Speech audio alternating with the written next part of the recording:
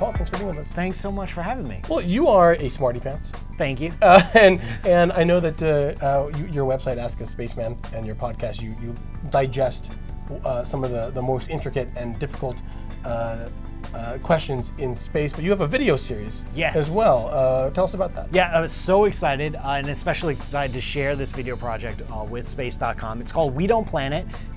It's a joke. And, Planet, Planet. Yeah.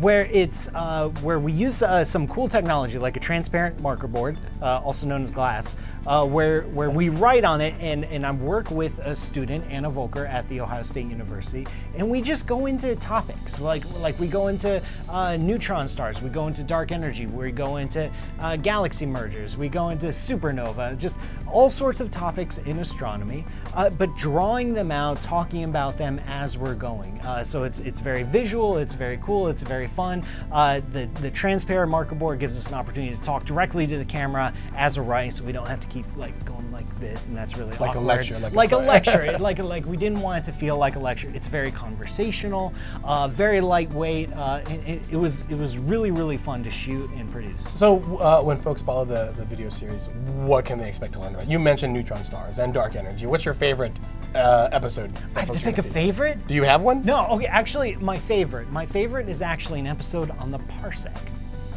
The parsec is it's a jargon term. I'm pretty sure that Han Solo made the Kessel Run in 12 parsecs.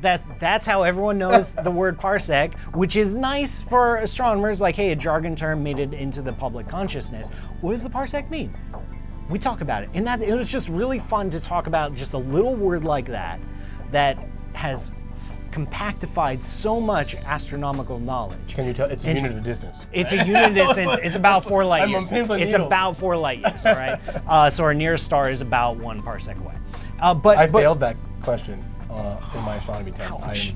So now everyone knows. You should have watched We Don't Planet. That's right, there we go. In your studies, and you would have totally nailed it. But just unpacking, like, what does that mean? What is a par? What is a sec? Where does it come from, and how do we arrive at that distance of 4 light years? Well, fantastic. I look forward to seeing that. And the series itself, thanks so much for joining us here. Thanks so much for hosting the series and for having me over.